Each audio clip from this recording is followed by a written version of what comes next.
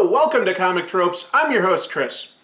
There is a question I have asked myself many times as a comic book reader, and that is, why aren't there more Jewish superheroes? Because when you look at the history of comic books, from the 30s through the 60s, every key character in superhero comics was created by a Jewish creator. Everything in the Silver Age and Golden Age is by Jewish talent, and yet none of those superheroes are Jewish.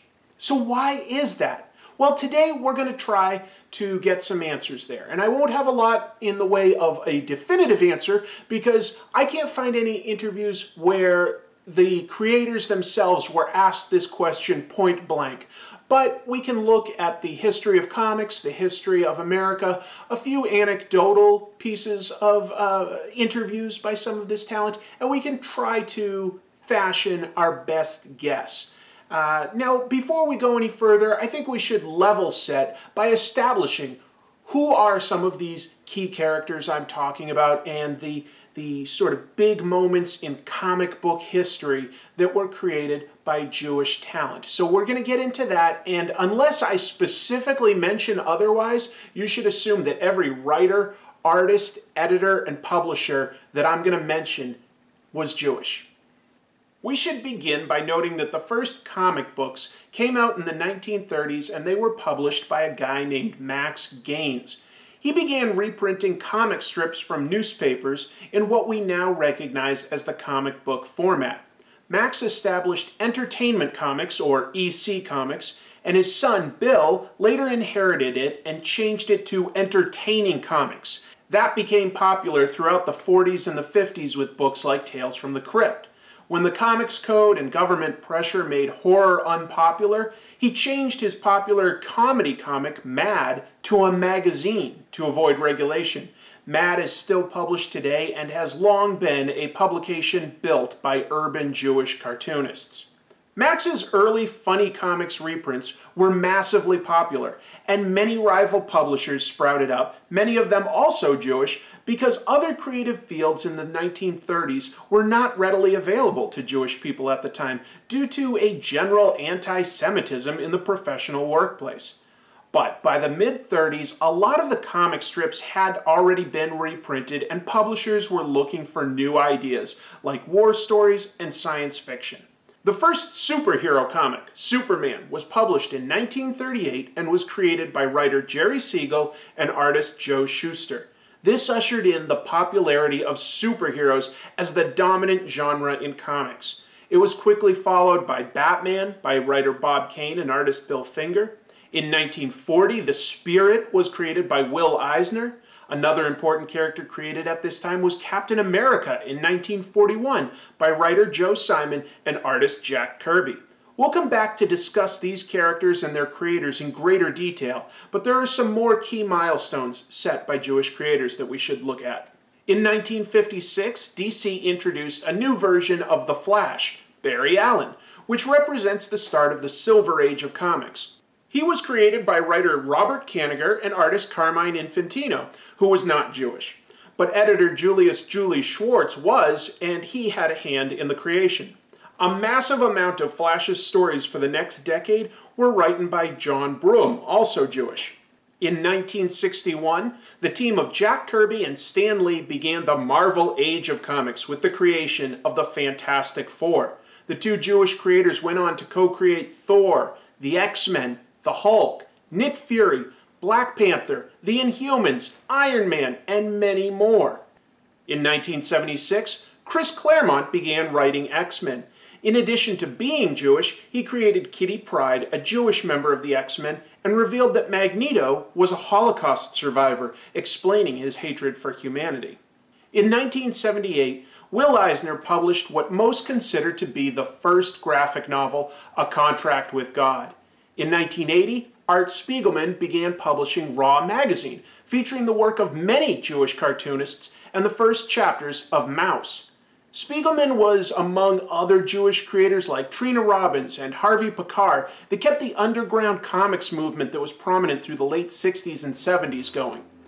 Spiegelman's Mouse was eventually published in 1986 as a graphic novel and was Spiegelman's account of his family's escape from Nazi Germany, which would go on to win a Pulitzer Prize.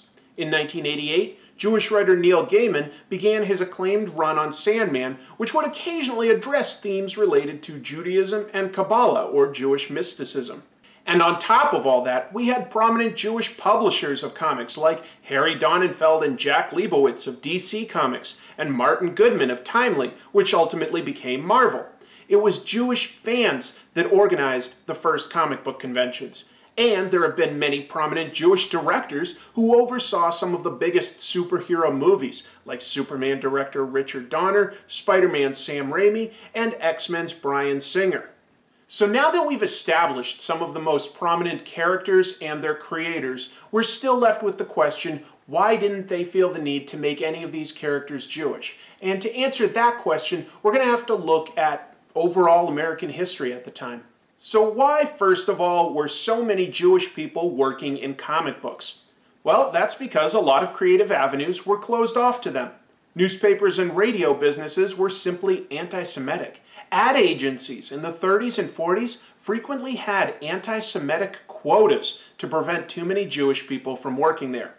So you had teenagers that were the children of first-generation immigrants, just coming out of the Great Depression, struggling to put their creative skills to use to escape poverty, and not many options. But comic books were new. Comic books were desperate for new material. Comic books became a welcoming new option that was pioneered by Jewish creators. Now we have creators like Siegel and Schuster pitching Superman. But even though the comic book publishers were happy to work with them, American readers did not have an appetite for Jewish heroes or stories. And on top of that, people like Jack Kirby and Will Eisner saw themselves as Americans first and Jews second. The fact was, these people were all culturally Jewish, but they weren't necessarily orthodox or conservative. It wasn't that their religion wasn't important to them, but these people were coming from families who had sacrificed a lot to move to America for new opportunities and safety from Europe's wars. They wanted to assimilate. They wanted to be accepted. So it wasn't the time or the place to create a Jewish Batman or Captain America. Instead, their experiences would become coded into the creation of superheroes. Let's start with the harshest example. Jewish people then and now deal with competing stereotypes. One is that they are weak and ineffective, and the other is that they somehow have the power to control the world behind the scenes. Conscious decision or not, this idea seems to be present in many superheroes. Clark Kent walks around as a mild-mannered reporter, but as Superman is more powerful than anyone. Steve Rogers was a sickly weakling before being transformed into Captain America. It's a trope of superheroes in general. Peter Parker, Bruce Banner, and Tony Stark are all men of science with passive demeanors or serious injuries, but are secretly powerful beings that can reshape the world around them. Some parts of the Jewish experience may or may not have been intentionally added. For instance, Superman is sent away from the dying planet of Krypton to Earth. Was that a mirror of Siegel and Schuster's parents leaving Eastern Europe for the Western world? Was it a thinly veiled parable like Moses being sent down the river by his mother? Maybe, maybe not. Simon and Kirby have Captain America punching Hitler on the cover of his comic. But in 1940, America was largely unaware of the extent of the Nazis' atrocities and how many millions of Jews were being killed. There were rumors, and there was a large amount of anger at Hitler and his army for the war that they were spreading, but that was an American thing in general in 1940. Still, it's possible rumors from European family members or familiarity with the Old Testament could have informed some of these creators when making new superheroes. One popular theory is that Superman is an evolution of the Jewish concept of the Golem. The Golem is more of a monster, but is also a protector of the Jews. It isn't a perfect fit for Superman, but Will Eisner has said in interviews that he believes it was a conscious derivation. Over 2 decades later, Lee and Kirby created Benjamin Jacob Grimm, the Thing, a powerful rock monster and a member of the Fantastic Four. This is a much more similar idea to the Golem, and yet, Lee and Kirby weren't explicit about Thing's religious background, and it wasn't until 2002 that writer Carl Kessel made it canon that Thing was in fact raised Jewish. One element that plays strongly in many superhero stories is the idea of being an outsider. Especially many of the Marvel superheroes like Spider-Man, Hulk, and the X-Men feel like they aren't quite accepted by society. And the men behind these characters certainly had to deal with those feelings as they worked to assimilate into modern America. It's a bonus that many teenagers have the same feelings, which made them relate to the stories and become loyal fans. In Danny Fingeroth's book, he argues that the very concept of a secret identity, which is a trope for superheroes, probably came from the Jewish creators feeling the need to play different types of roles in different circumstances. One at home, one at work, one out in public. Ultimately, it's my belief that Jewish creators didn't feel the need to make their superheroes Jewish because they were trying to assimilate. However, that means that today there are very few prominent Jewish superheroes. Even when a Jewish actor plays a superhero on screen, their Jewishness is invisible. For instance, Scarlett Johansson and Jon Bernthal are Jewish, but Black Widow and Punisher certainly aren't. There are prominent Catholic heroes like Daredevil or Muslim superheroes like Miss Marvel. But, quite ironically, Jewish characters remain very quiet in the comics. In closing, I can only think of two prominent Jewish superheroes. I can think of The Flash and The Thing. And both of those are relatively recent developments. Barry Allen was hinted at being Jewish around 1988. And The Thing wasn't canonically Jewish until 2002.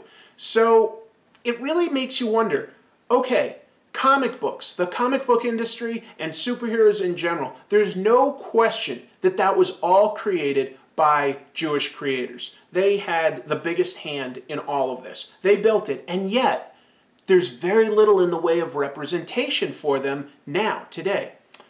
It may be time for us to honestly take a fresh look at superheroes and reconsider what kind of place and representation Jewish people have in superhero stories. I hope you enjoyed this look at a historically interesting part of comic books. I know it's not as jokey and funny as some of my episodes, but it was something I really wanted to dig into, and couldn't find much in the way of definitive answers, but I definitely found out that there's no question that these creators were growing up in anti-Semitic times, so it just wasn't a popular environment for them to say, oh yeah, Captain America happens to be Jewish, Batman happens to be Jewish. It was an interesting topic to look at.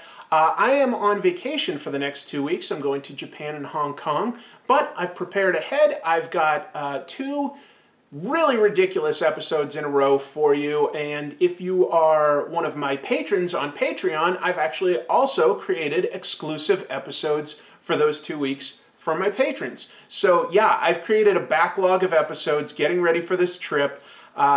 Please, if you haven't, please consider taking a look at my Patreon. We also have polls, I have blog posts, things like that that are exclusive, and you can become a supporter for as low as $1. It would really help me, especially in situations like this where I'm going on a trip. You know, if I want to spend some money on a comic book abroad or record over there. It all goes into production of the show. Just something I hope you'll consider, but I really appreciate you tuning in for this episode. That makes me sound old. Tuning in. Nobody tunes in anymore, do they? We tap buttons, we type. We don't tune anything anymore.